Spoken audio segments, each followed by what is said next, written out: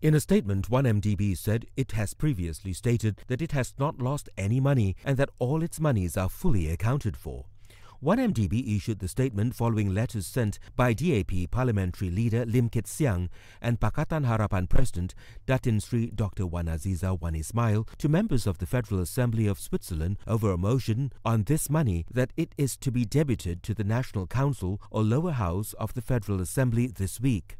1MDB said the motion tabled for debate in the Swiss Parliament was not a specific motion on 1MDB or on Malaysia.